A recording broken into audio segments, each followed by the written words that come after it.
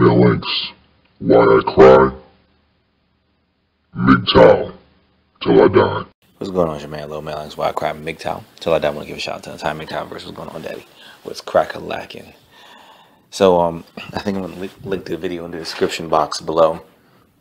I just got finished watching YouTuber Oshay Duke Jackson's video called, entitled, Dear Black Man, Are You Afraid?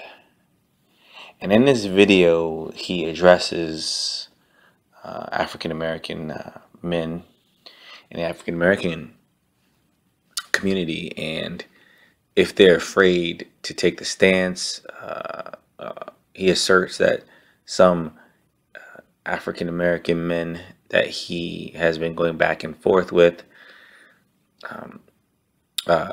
may be afraid because they don't show their face in the videos, or they don't do the quote unquote work in order to help the African American community, yet at the same time feel that they have the right to criticize the African American community.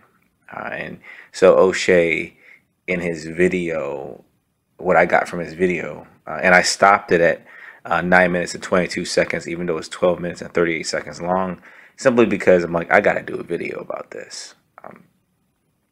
So I see his assertion up to this point is that if you don't do the work, then you don't have the right to criticize.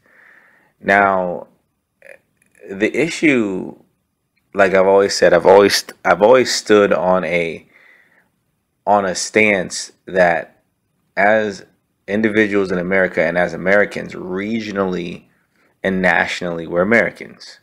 We have different colors, we come from different ethnic backgrounds, but regionally we're Americans.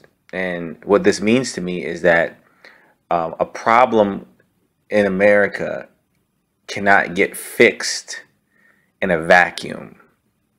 There is the African American community, Chinese American community, whatever, excuse me, whatever predominant ethnic group, cul-de-sac, or whatever the word is, whatever dominant ethnic group that stays in a certain area is not geographically isolated in that area.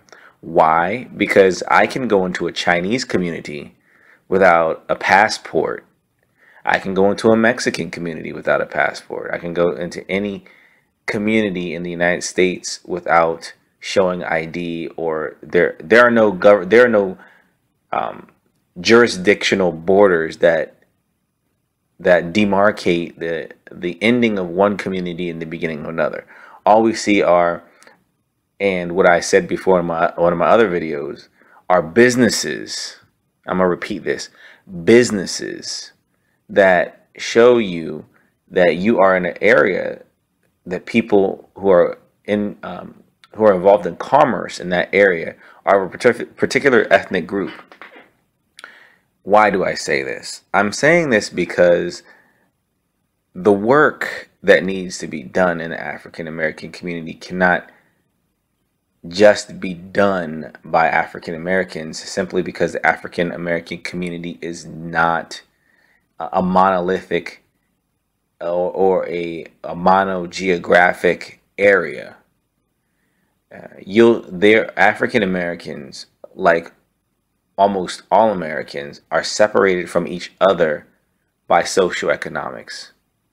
And what you'll tend to find on average in an African American, like I like the word my man Let's Be Frank uses, amalgam, meaning that a globulous group of people, but just particularly in a particular area, what you're going to find is you're going to find what I call, and I believe I've done a video on this before, the Mitchellvillians versus the Heights niggas.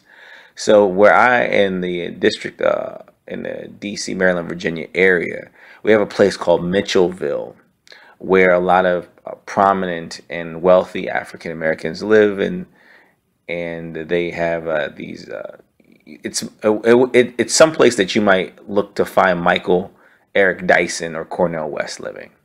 2-car garages, boats, Lincoln Navigators, these big funeral cars, if you will. And then you have the poorer black community who tends to live in what I call the Heights, places and cities with the name Heights after it. District Heights, Capitol Heights, Hillcrest Heights. Places like this are where the poorer African American community lives and resides. Oh, that was redundant. Anyways, I'm not going to edit it out. I'm going to continue. The issue here is that the economic shocks and the values that the Mitchellvillians have and the Heights niggas have are two different things. Having a neighborhood that is based on home ownership and those values signify a degree of future or forward thinking. In order to maintain or to want to create or to build something, you have to have a vision for what that thing will be. And in order to have a vision, in order to have a vision for what that thing will be, you must have some concept of the future. And in order to have concept of the future, you must believe and probably more likely subconsciously think that the probability of you living to enjoy or having children that will enjoy that future has to be at a certain level for you to want to invest in it today. This is the theory of the net present value. I believe I might have covered it, but I can do it another time if I did.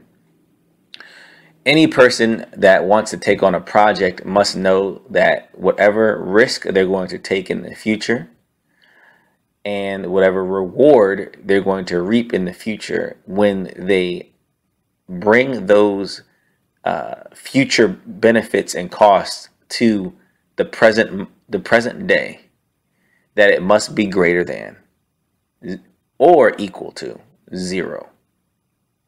They can't lose anything. So what affects an individual's concept of the future? Well, if you live in an area where it's high in crime, where the probability of getting gunned down is high, the probability of being a victim of crime is high, the probability of living next to an industrial area with pollutants is high, the probability of going to a shitty school is high. These all increase the risks of the investment. These decrease the returns of the investment. And therefore, a logical-minded person would say, I would not take on a project in this area. So what we have here is we have a split. And it's like this in every community. There is a poor, the working middle class tends to be, those places tend to be the most integrated. And then you have the very wealthy areas.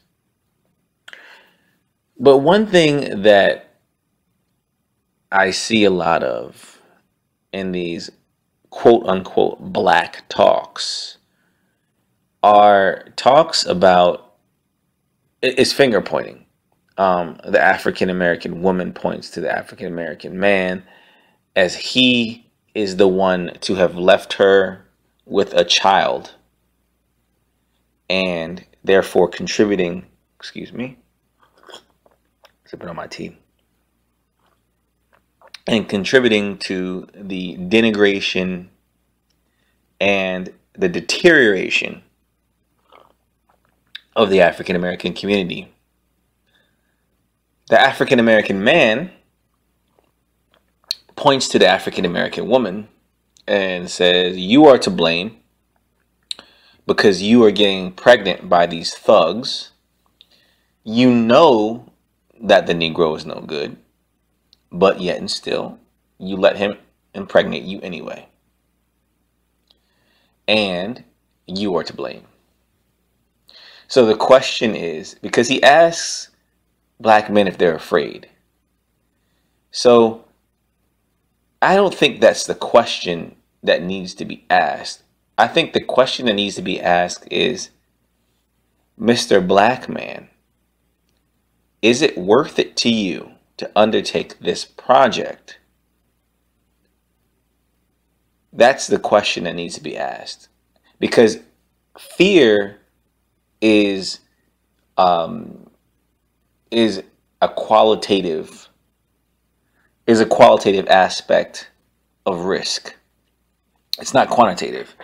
A fear of something happening and the risk of something happening come from the same root. It's uncertainty, but the difference is fear is a feeling. I can't measure it. Like there could be a dog coming down the street,